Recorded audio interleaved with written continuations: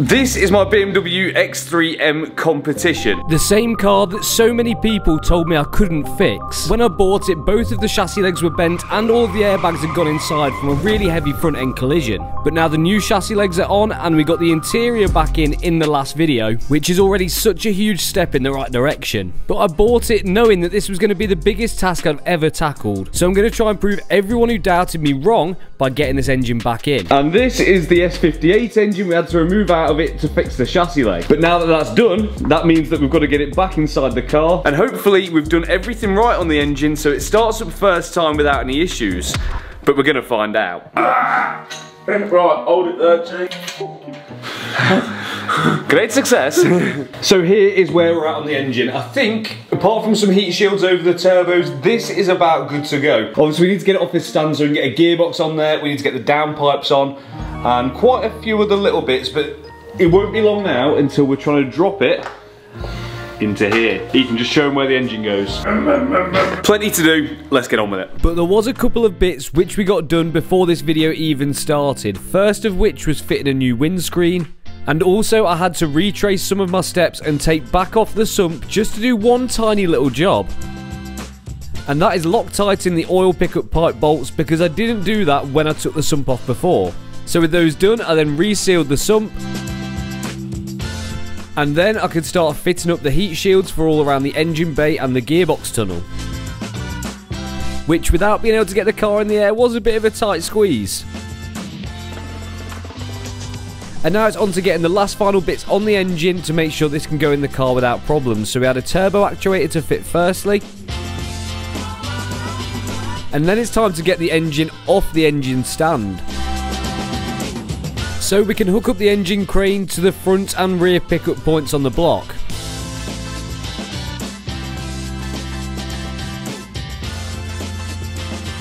And once the weight of this 6-cylinder lump is taken by the crane, we can then remove the stand and then start looking at attaching the gearbox. So once that was lined up, we could then send her home and pop a couple of bolts in just to hold it in place. And whilst I'm working on putting the gearbox bolts in, Ethan can tighten up the front prop.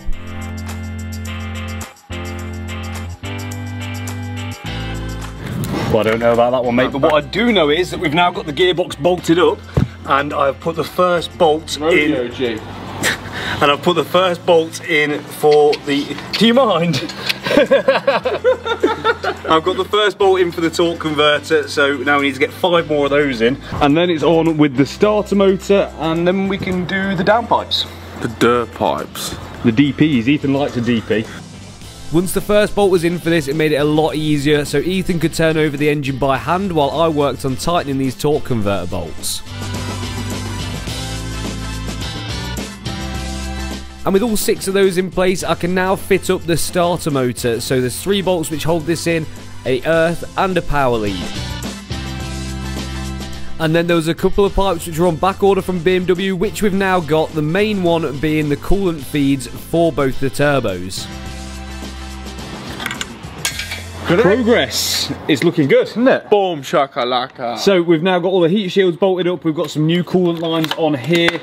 The only thing that we're missing for down this side of the engine, I don't know. It's the downpipes. And let me tell you, we've got something special because the guys at Performance M have sent us out. Where have they gone, Ethan? There they are. Some lovely, lovely downpipes, but not just that. They are, in fact, sports cats. Can you see in there?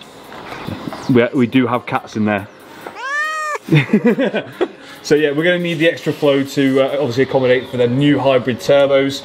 So now they can go on, and I think that side of the engine is more or less ready. So massive thank you to the guys at Performance M for getting these out. If you need any BMW bits, I'm going to leave their link in the description. But yeah, let's get these bad boys on. So we can now fit up the upgraded downpipes, the sports cats, which as I said are going to help the enhanced performance of this car and help the exhaust flow. So with the Lambers already fitted, we could just attach the V-band clamps around each of them, and that was those done.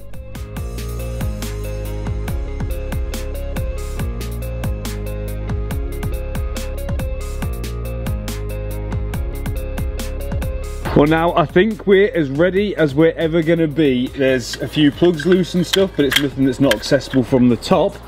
And we just need to get the engine mounts on the engine mount brackets just here, and then we've got to try and lower it in place. My idea is to put a skate underneath to catch the gearbox so that can roll in, and then just get it onto these here and bolt up the engine mounts and then deal with the rest afterwards. So the engine mounts are just held in with one big fat bolt on the side, and with that tightened in, we can start to push the engine and gearbox into place.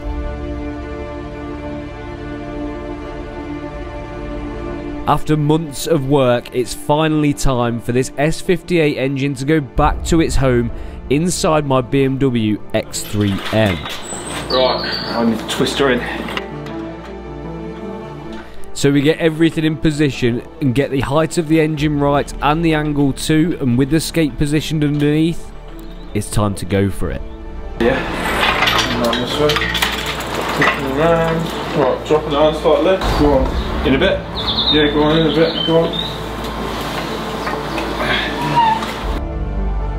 We had to be so careful to make sure that we don't damage anything on this engine, because if something goes unseen, it could cause us a nightmare further down the line. Or even worse than that, one small slip could mean we end up damaging the car and the engine as well. Yeah, it needs to just... Whoa, whoa, whoa, whoa, whoa, whoa, come back. Whoa. And to make it even harder, this engine was massive, and even though the X3M is quite a big car, it was still a tight fit.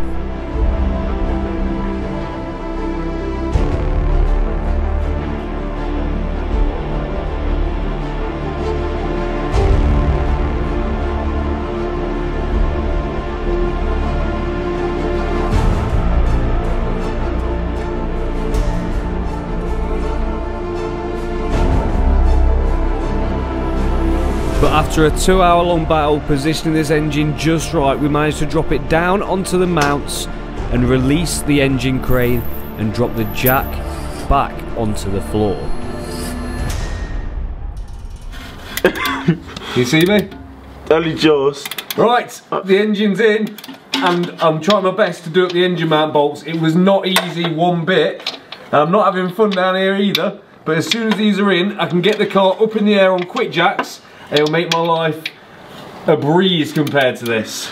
You're looking very, I can't see you down there, Chris. I'm just here. Hey up. Hey up. Hey up, mate. Oh, I could just see you. Hey up. I could just see you. Just rolling around underneath an X3. Oh, look. Living the dream. To show the people what we've done. Oh my God, look. Oh sh**. We've actually done something. We've actually put an engine in a car with no help. There, look, there he is, look. Look, the legs are out. I'm getting hand cramps. Here we go, look. It won't bite. Yeah! Hey! Boy, yo! Oh, my neck. Where is he? Here he is, look. Look how attractive he looks coming out. I'm single, so hit me up. Ugh, my shoulders are too wham to get out. There's one side tight, I need to tighten up the other side, and then we need to tighten the bolts from the engine mount to the subframe, and then she can go up. These ones, I think. Yes, they're the ones. Right, next day, and the engine is officially in the car. We have an engine back in the X3M, and let me tell you, that is a big relief for me. Not only do I get a lot of space back in the garage, but also we're one step further to actually driving this car. Now we had to remove one of the downpipes in order to get the engine in past the steering column, but also as well we had to remove one side of the diff case, and if you can see that just down there, but that can all go back on. So now what I'm going to do is get the engine crane off and clear myself a bit more room, because there is still a lot more to do here to get this car started. And the first thing towards that is I've got to hook up the heater pipes. So there's two coolant lines which go from the front and go into the bulkhead. And then we've got the brake servo pipe which goes from the brake servo all the way around to the engine. We can also hook up the fuel lines.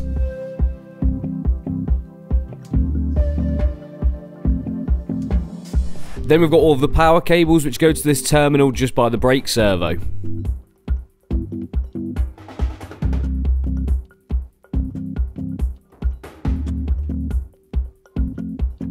And then this was damaged in the accident because the airbox was pushed backwards. It cracked the oil filling neck, so I've got a new one of those to go on. I'm sort of just freestyling my way through this, doing what I can, doing what I can remember, and going through my massive pile of parts over here and just starting to get things on. I think because I've got the fuel on now, that's all connected, I think the ECU goes here, so I think I might tackle that next. So we can put in this trim which supports the ECU bracket.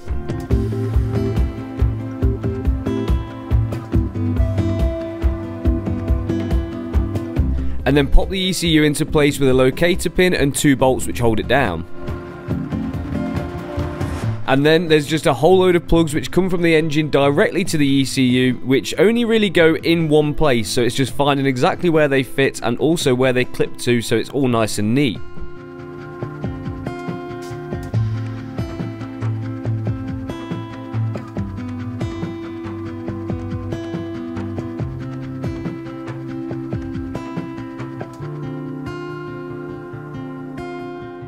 Well, even though it doesn't look much different, we are making good progress with the ECUs in as well. But now I think I need to get underneath. Because we had to pop off one of the downpipes which we popped on earlier in order to get the engine in, I've got to put that one in, I think, from the bottom. And in order to do that, I can get the car back on quick jacks. Because it's got the weight in the front, that means that it won't teeter, the weight distribution will be right. So I can get the quick jacks back under now. Then we can get the car up in the air. And we can start messing around under there, because there's quite a lot to do underneath too. Now, while we're getting the car up in the air, it's the perfect time for me to take 2 seconds to have a quick snack. But if you're anything like me, you struggle to get the time to even go shopping or make anything that's going to be good and healthy. So instead of going out and getting some fast food, instead, there's a much healthier and quicker alternative. Y-food. And with so many delicious flavours to pick from, my personal favourite's the cold brew coffee, or Matt loved Happy Banana so much he's even got his own limited edition packaging. It's good. You can be guaranteed there's going to be a flavour which you'll love. God damn! Y-Food isn't a fad diet product or a protein shake, it's simply a meal replacement drink. Meaning when you're stuck into the middle of jobs like this, you can stay full and at maximum energy capacity because it's got 26 vitamins and minerals in each bottle and 34 grams of protein. So throw your junk food in the bin and replace it with a Y-Food by using the link in the description and the discount code which is on screen right now. And let's look after our bodies as much as we look after our cars. So thank you Y-Food for sponsoring this video. Let's get back to work. Now just quickly, just to let some of you guys know, these are safe. They're rated up to 2,268 kilograms and this weighs just over 2 tons, so we're well in there. And it's not just hydraulically operated. Once it's used hydraulics to lift the car up, it then locks in place with these bars here. So it's locked in and is not going to fall. I know some of you guys are concerned for my safety. These are safe. So I can feed in the downpipe from underneath the car with the lambers still attached, while my mate Dean is up the top and he just gets it into position and hooks on the V-band clamp. And now that that's done, I can get back underneath and put the prop into position and put all 3 of those bolts in, but one of them was inaccessible in the car with its current position. Because it's stuck in park, I had to manually go down the side of the gearbox and engage neutral so I can spin the prop round and get that bolt in.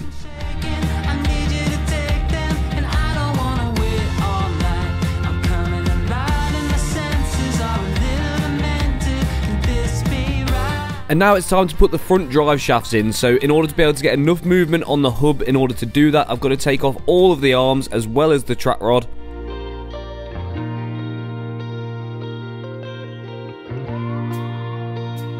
And starting with the driver's side, I can put this drive shaft in, which goes all the way through the diff. And then tighten up the bolt which goes through the wheel bearing. And while this is off, it's the perfect opportunity to change over this track rod end and inner tie rod which we welded previously, so I've got some brand new ones to go in place.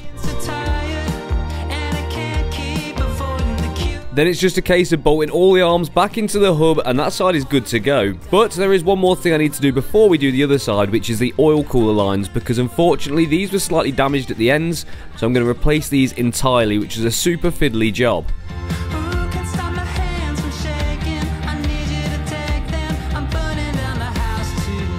Then we've got all the heat shields to go underneath, including the ones which cover the prop. And now I can tackle the drive shaft on the other side, as well as that other inner tie rod and track rod end too.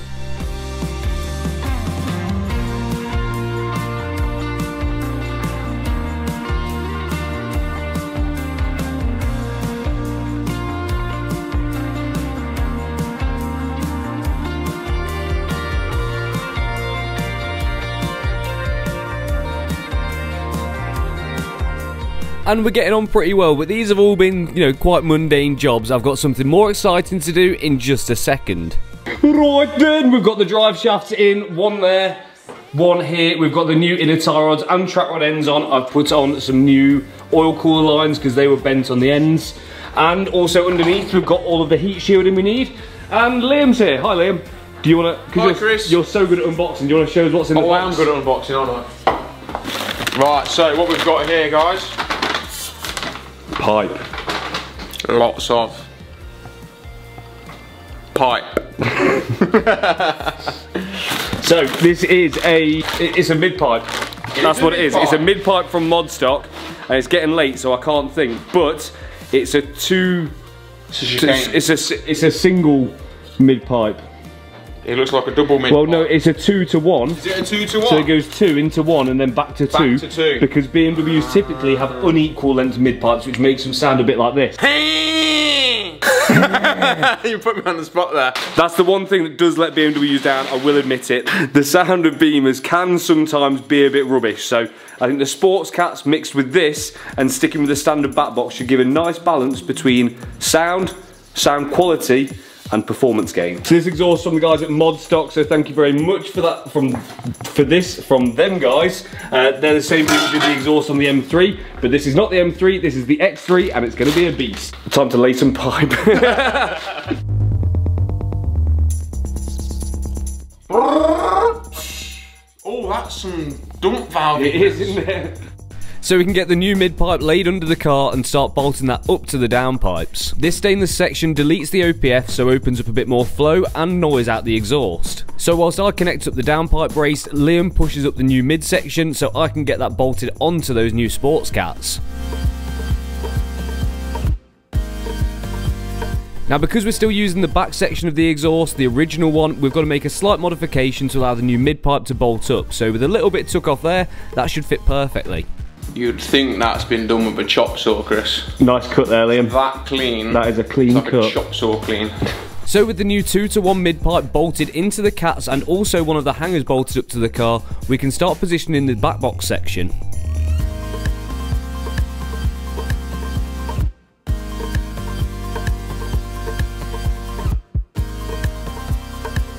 So with all the clamps and the connecting pipes on, Liam pushes the back box up into place and we can start bolting that in.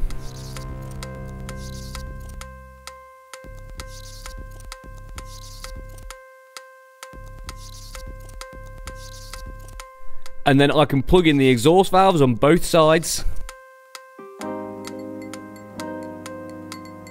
And with the last clamp bolted up, the new mid-pipe and the full exhaust system are now on the car. And it's looking saucy.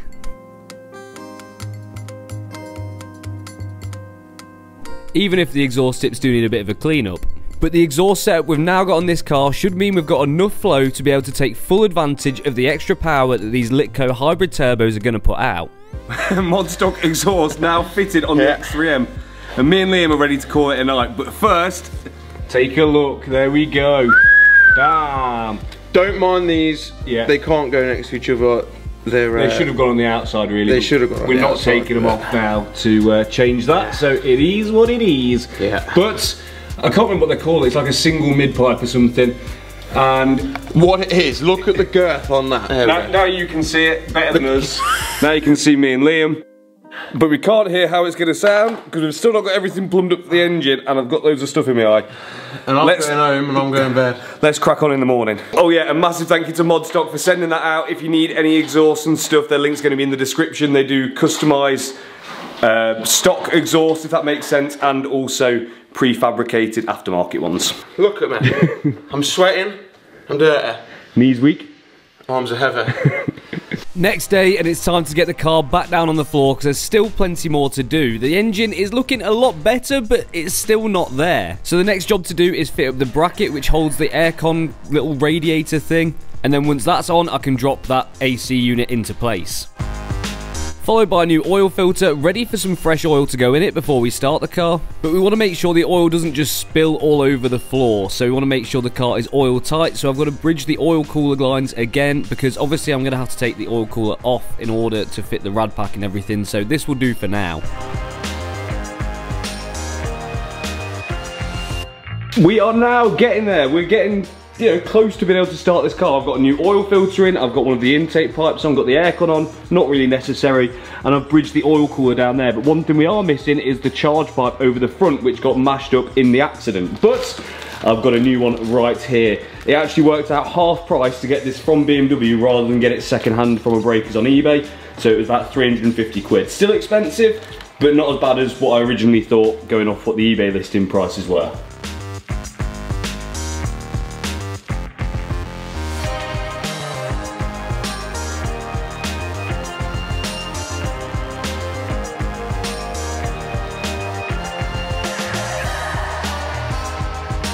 I think I've got everything plugged in which I need to have plugged in. There is still some more bits which I need to order in, but there should be enough on here now to start this car. But there is no fluids inside it, so that's what I need to do next. I'm going to start with the engine oil. I also then need to do the front diff and then follow that with the transmission. Which means being back underneath the car, and I'm going to go right to the front, all the way, and find the fill hole, which is going to be somewhere in that mess there. You guys might be able to see it, but I cannot. That looks like it to me, so I think that's a 14. Let's try and get that out. So it's now time for some fluids in the X3M before we go for that first start. So I've got to crack out the fill plug for the front diff and then fill that up using my mini little pump. And then just wait until that overfills out of the fill hole, then I can put the bung back in and then put 7 litres of engine oil inside the engine. And then I can put the cap back on and go underneath and start filling up the gearbox oil once I've cleaned out that mini pump. But I did have to cut down my Allen key in order to get it in the space. So the same as the front diff, I've just got to keep filling it until it overfills out of the fill hole, but it didn't seem to take much, so I definitely need to run the car through the gears and get the gearbox up to temperature and then fill it up again. And then onto the brakes, because we need to be able to press the brake pedal in order to be able to start the car, so we fill up the brake fluid reservoir and start bleeding all of the calipers.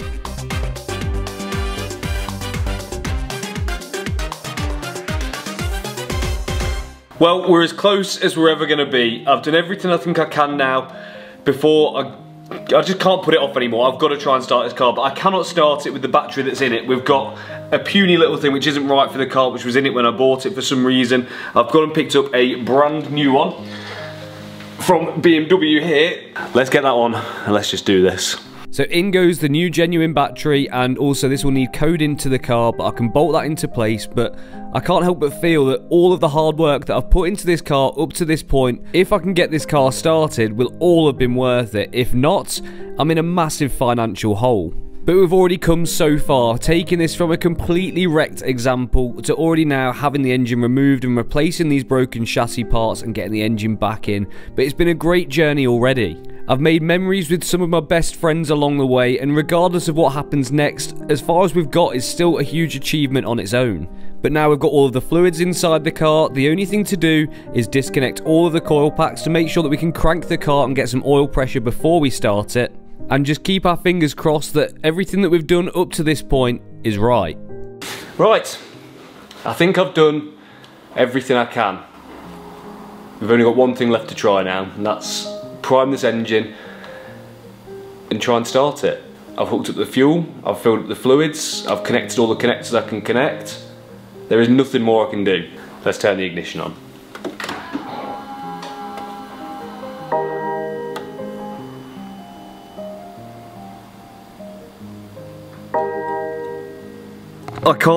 I can't describe to you guys how nervous I am right now. This is, like, I feel like as soon as I press this button, it's gonna make or break this build. If it starts and it sounds fine, then we're winning. If not, one, I'm gonna look like an idiot, but two, that's gonna mean a whole lot more work if this engine does not sound good. But either way, I think if it does start, this is gonna be the biggest achievement of my YouTube career so far. Okay, here we go. It should just crank for now because we've got all the coil packs disconnected, but here we go. Okay, it's not started. Put those there. Okay, take two. 3, 2, 1. Still got a key fault. I can't get them much closer to where they need to be. Let's go again.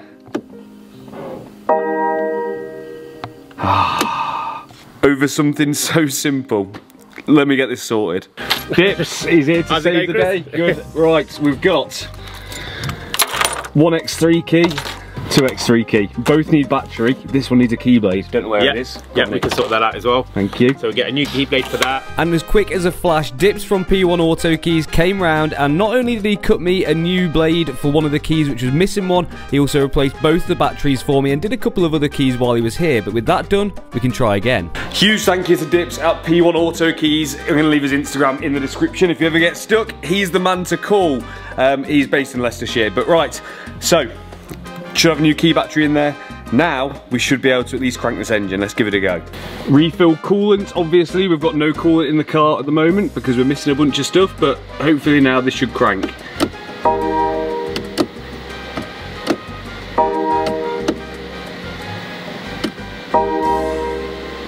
It's not having it.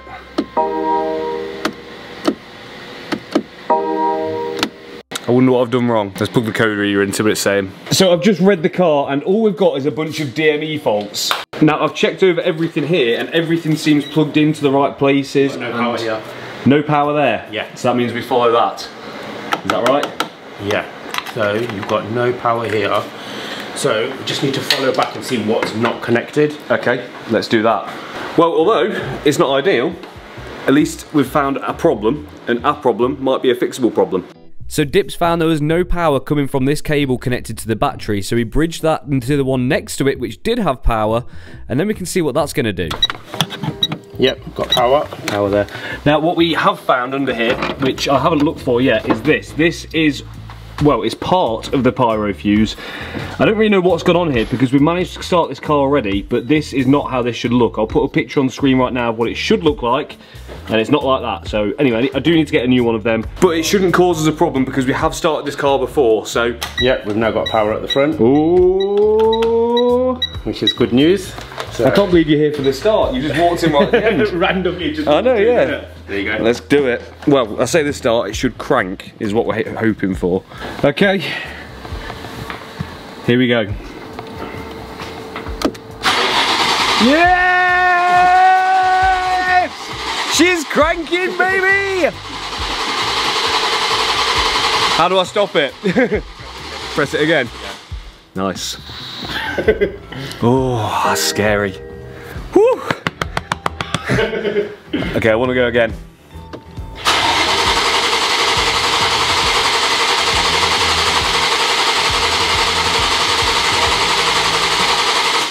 Right, coil packs back in. 1, 6. Oh, I'm so scared. I'm so scared. If this starts, you've got to subscribe. That's the rule. Are we ready? Dips, are you ready? Ready. No start. Fuel. It's got fuel. Is fuel connected as in? It looks pretty plugged in to me. We did have a fuel rail fault, didn't we? Yeah. These are all fan faults. Rail pressure sensor signal short circuit to B+. So you think that means it's shorted to the positive. Yeah. And I'm guessing that this is the fuel pressure sensor, rail sensor. And it's got a fat tyre up on it. And you think that's been repaired before? Yeah, because you can see the over it. Now we've not done that. We have not done that. So let's investigate. Yeah. So we can peel back the insulation on this slightly shoddy looking wiring, which revealed something which I really didn't want to see. What is going on here? Yeah, that's not, that's definitely been worked. Yeah. Well, that is not factory, that's for sure. 3 soldered wires to get the cover off this one, but does this mean I'm in for big trouble here on? It's worrying because that means that someone's tried with this car before. Yeah. That's exactly what it means. So this could be a nightmare. Yo! We've got some bad news, my boy. It's not looking good, Brev. Is it not? No. Why? Ethan's just done a fuel check. I think we're safe to say we've got some fuel. There's a bit of pressure there, I tell you. There's quite a lot of pressure there, though. Yeah. So smart then. well, I plugged the coil packs back in and Like I said, it ran. That one wasn't. That one went plugged in? Well, it was plugged in, but it wasn't clicked. But I don't know if that'll make a difference. Again. I'll give it one more go. So the fuel pump's working? Yeah. What do you reckon's up with it, Heath? Beamer, innit? So right now we've got no fault codes on DME, so... Have you done anything? No. You've done absolutely nothing? Cleared the fault codes and... You've whispered on it. It might be worth... He's gave it a dip touch. Go on, give it a go, give it a go. Ready? I'm going to watch for what... You ready? Yeah.